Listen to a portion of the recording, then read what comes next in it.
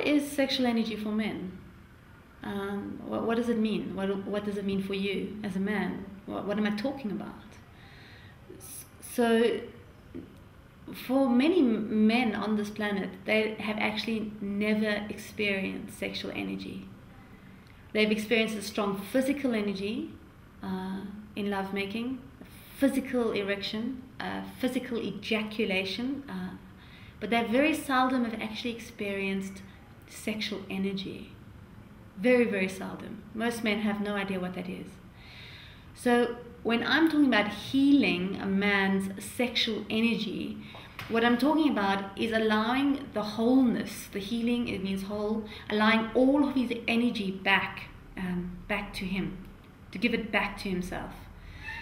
So when he makes love, he can, or when he lives in life, he can experience all of himself. He can feel his heart, he can feel his lingam, he can feel his belly, he can feel everything that he is. That we can have sovereign men appear on this planet again. Men who are standing in their truth, and who stand in their love, and who stand in their wholeness. This is what sexual healing is about. And how we go about this is one of the most important things is we start to look at the mind and what conditioning he's receiving in his mind about being a man, about being a sexual man. Because if you are receiving messages in your mind that says to you that your sexuality is wrong, it's bad, it's too much, it's too little, it's for some reason you shouldn't be claiming the sexual energy. Maybe it's going to hurt someone. Maybe it's caused a lot of trouble on the planet. You know, maybe it's caused wars and rape and murder and all that thing. Whatever sexual energy is being blamed for. If you believe this stuff in your mind, nobody's going to do it. There's no one doing it for you. You are going to cut off your own sexual energy. You are doing it. So how do you stop? How do you stop doing that? And how do you find out what are the things that are conditioning you around your sexual energy? So today I want to focus on one of the key things that where men are receiving a lot of information about sexual energy on the planet. Where most men receive most of the information around sexual energy. And they consume this information several times a day. And this information is pornography. So now stay with me. Stay with me here, because I'm not here to say pornography is moral or immoral, or I'm not really interested in those kind of labels at all. I'm not really interested in that kind of inquiry at all. All I'm interested in terms of pornography is what kind of information you've been given in your mind, and is that helping to open your sexual energy and allow it to flow through your being, or is it shutting it down? It's my only interest, and I hope that's your interest as well. I hope that's your interest as a man, as a sexual being. Is the stuff I'm receiving in my mind opening my body, opening my lingam, opening my heart, or is it shutting me down? So that's your question. When you watch pornography next, ask that question. What is it doing to my sexual energy? And when I say sexual energy, I don't mean, is it helping you get to an ejaculation very fast? And that's not what I mean by sexual energy. I mean, are you feeling connected to a life force flowing through you that is waking you up, enlivening you, and giving you immense pleasure? So how do I tell you about pornography? Because mostly on this planet, pornography is made into a bad thing. Or, you know, women leave men when they find out their fiancé is addicted to pornography. They leave him. You know, that happens. Or you get judged for it. Or, you know, there's a lot of judgment around watching pornography. There's really a lot. So when you feel judged about something, you start to defend it. Whether you might, you know, if you didn't feel judged, you might not defend it, you might not care so much for it, but when you feel a judgment, or you feel like you're not allowed to do that, or, you know, somehow it's wrong, there's sometimes a greater attachment or defense of the thing appears than would be normal. So it's a little difficult for me to talk about it, because it's been so judged, and men are so judged for enjoying pornography, for having a moment to themselves, their own sexual energy. They can come as quickly as they like. They don't have to please anyone. They can just have a bit of fun by themselves, have some visual enjoyment, and there's no one there over their back telling them to the left, a bit faster, harder, this, softer. They can just do their thing and enjoy themselves. And so there's quite a defense around pornography. But what I've been discovering about pornography, and the only thing I'm really doing here is asking you to, what I'm going to tell you, just to ask yourself, is it possible? Is it true? So my experience with lovers in my life, I mean, I've had obviously many experiences, very beautiful ones, maybe not so beautiful ones, all kinds of experiences. But what I have found is a lot of the time, it's hard to actually give a man like a little bit of, like, to ask for something that I desire. And if I think back on all my lovers, I can think of very, very few moments ever where he paused and said, beloved, what do you desire? What do you want? What do you like? What do you like? How do you like to be touched? What do you want? What do you like? You know, very seldom this has happened to me. And when I have asked a man for some change in the sexual meeting between us, or taught him something, often I'm met with quite a strong resistance. And not just resistance, like a fear, and then that fear becomes like a hurt. Like he gets hurt just because I say to him, maybe you can slow down a little bit, or we can try this or that. Men often respond with quite a deep hurt. And what I feel in that moment is there's quite a fragility in the ego. And when there's a fragility in the ego of a man, it defends his true fragility or his true vulnerability, which is what's really needed if he's going to meet me in sex, if he's going to meet me in intimacy. You can't really ever be intimate with another human being unless you're willing to be a bit vulnerable, unless you're willing to take a bit of a risk there. And so a fragile ego defends the fragility, the true vulnerability of a man. And I can tell you, as a woman, that when I see vulnerability in a man, which is very rare, it breaks my heart open. I fall in love in that moment. It's just beautiful. And because I'm interested in men and life and women and sexual energy, obviously I ask some questions and I take notice of what possibly could be affecting a man, and why he has such a fragile ego. Why is he so insecure? I mean, a man seldom will say he's insecure. You know, he'll pretend all kinds of bravado and arrogance and confidence to cover up quite a deep insecurity, which you start to feel when you make love to a man, when you get to know him, and he's got quite a strong defendedness around any, maybe we could try something different moment. Yeah, he gets quite a defendedness there. So I asked the question, what is that about? You know, what's going on with him? And there's many things happening, and everybody has their own story and their own life that's affected them.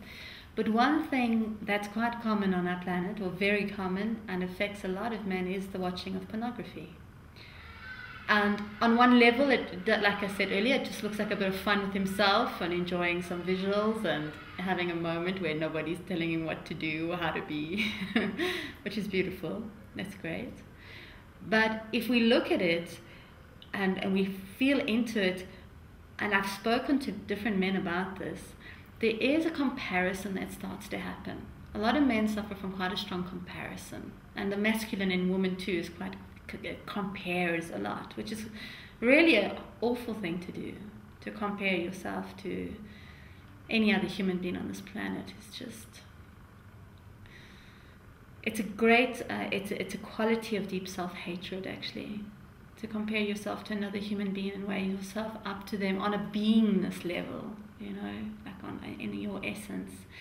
So what it feels like and what I'm hearing is a lot of men start watching pornography when they're quite young, and their penises are still maybe little-ish, whatever that means. It's smaller than their full, what's going to happen when they're grown up. And even some men might not have, of course, many men are not going to have the size of penises that we see in the pornography. And there's a comparison. So firstly, he's not big enough. So he thinks. You know, I'll talk about this a bit more. But he's not big enough, and he's not hard enough.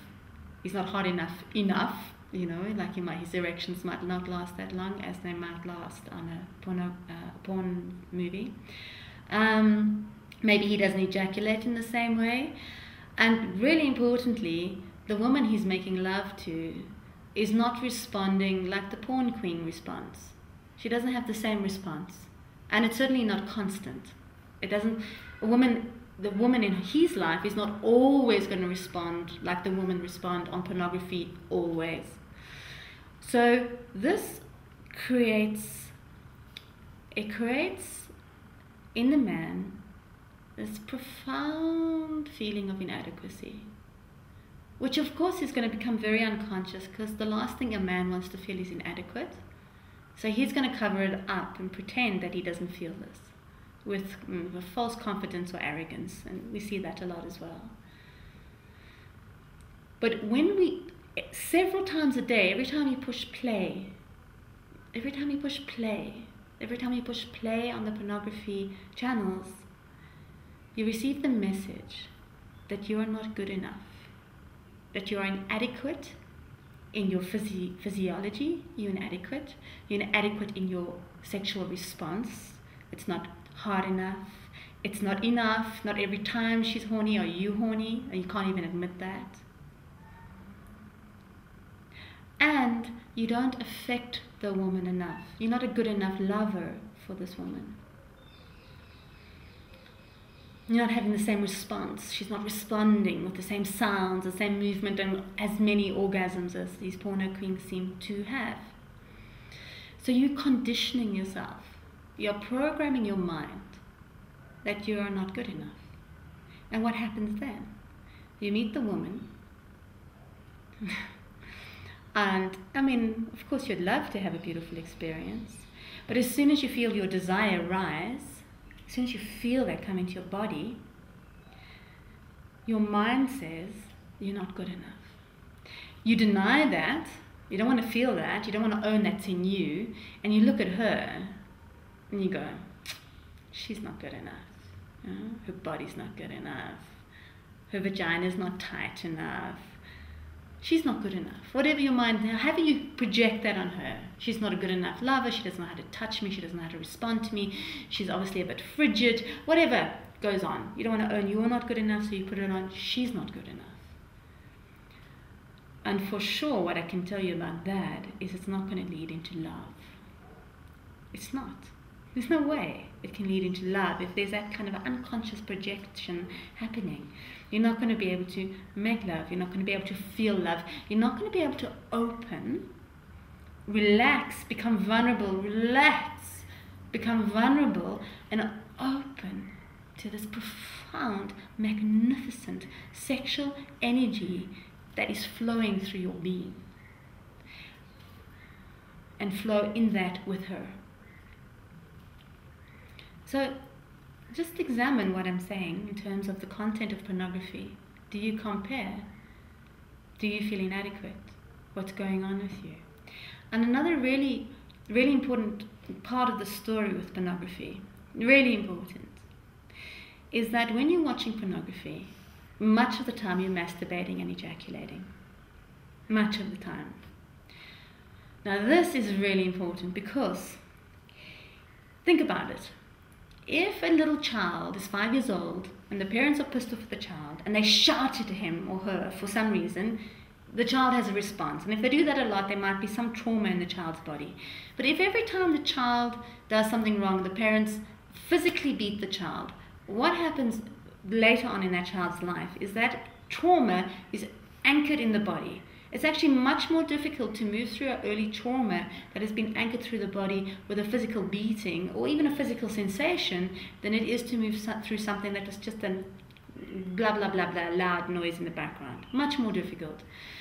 So when you are, it's like you programming your mind that you're inadequate, and every time you feel the desire rise in your body, your response is to masturbate normally very hard and very fast and ejaculate. So what you're training yourself is, this is what you're doing. When I feel desire move in my body, I feel I'm inadequate. So your mind comes in and I'm inadequate, and I have to fuck hard and fast and ejaculate. Sex equals hard, fast ejaculation. That's the pathway you've made. Again and again, several times a day, over years, over decades. Several times a day, over years, over decades. And this, however you feel, whatever you think, however defended you want to be about it, I can assure you, will not open the power of your sexual energy to flow through your being. It's not going to do it. It's not possible. I promise you. This is not the pathway there. It's not the pathway.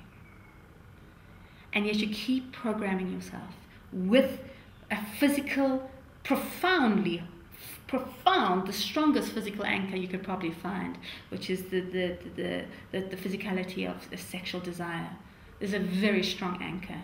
So with that strong anchor, you're programming yourself for decades. You're inadequate, and sex is hard, fast, and it's all about ejaculation. So just think about what I'm saying. And I know it might be new and you might not have thought about it before, but consider it, feel it, see if it's possible. What I'm saying is true. And then, if you look into what I'm saying and you see, oh wow, she's right. She's right. I've been programming myself into the same kind of sexual mode over and over again. And when my woman says to me, honey, but it was good for the first a few years or whatever, I really would like to try something new, and I shut down and get defended and protect anything new. I can't form new pathways of sexual love in my body. This is the only one I know. This is the only one that leads to any kind of satisfaction for me. It's like she doesn't really even exist in that story. She must just be there for me to have this experience. When she starts to exist, when she starts to come into her own, I feel something, I want something, I like something. This is the interference. So, just to tell you a little bit about a woman change, the feminine changes. She's like the seasons and like the weather. She doesn't stay the same. What might open her in the beginning might not open her later.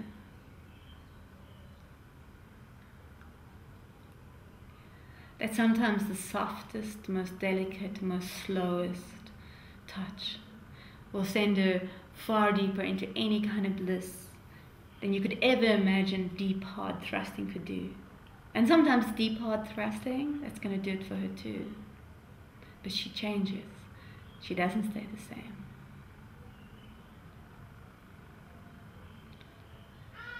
What else do I want to tell them?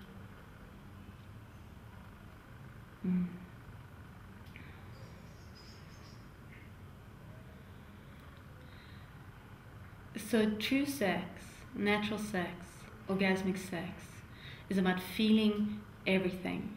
It's about feeling everything. And when women start to relax and move away from their conditioning, and they find out, women discover, they love to feel everything, even if it's the most profound grief, the most beautiful joy, everything in between. Women love to feel. Because when women feel, they feel like they exist. They feel energy moving through their being. They love to feel. And so when they make love to you, they want to feel everything. Everything.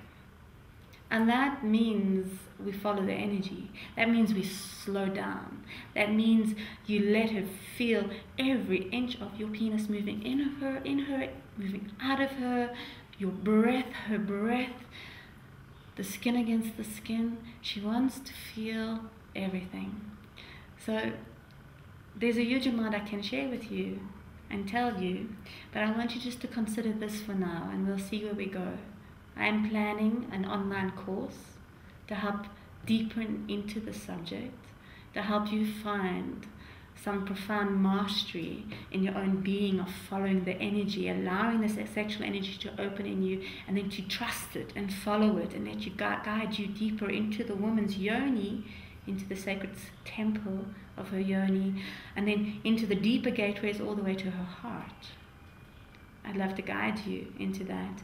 And this is not just for men, this is for women too, because women, it's essential you start to learn about this for yourself and share it with the men in your life. So if you're interested and you'd like to learn more, I'm going to put a link below where you can subscribe to a mailing list. And as the course develops, I'll let you know. And when it's ready, I'll let you know. And I'd love to have you come along, become an apprentice to the yoni, to become an apprentice to the sexual energy. Surrender to it.